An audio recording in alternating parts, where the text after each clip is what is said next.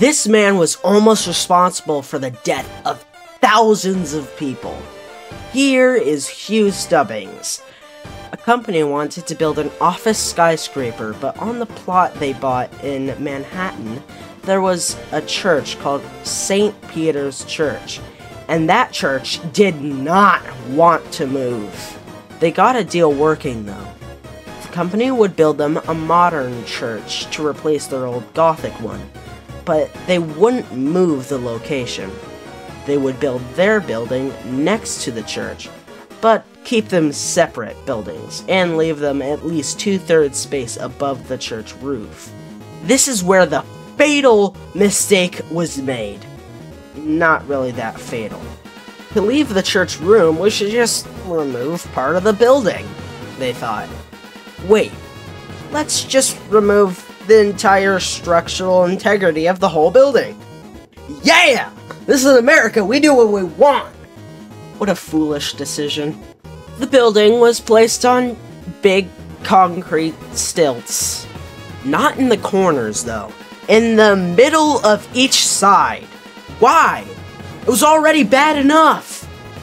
They made these cool little thingies that diverted the stress into the beams, and they had a...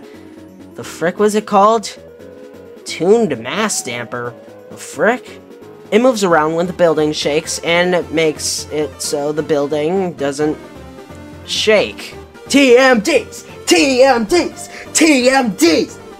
Also, W with an N at the bottom equals K over M. And don't ask me what that means. Anyway, later, like months later, the guy who designed the damn thing was like, ordering wins. What's that? Hey bro, how are those welds holding up? What do you mean? We used bolts, not welds. What? You didn't tell me? Some quick math, not quick, later, and he figured out that he needed 3 times as many bolts to survive any storm that would hit Manhattan.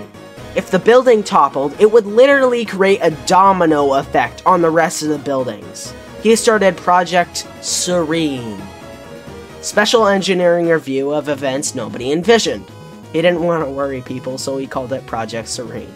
Every night after closing, a construction crew added reinforcements to the beams and then covered it up, so that way nobody would know.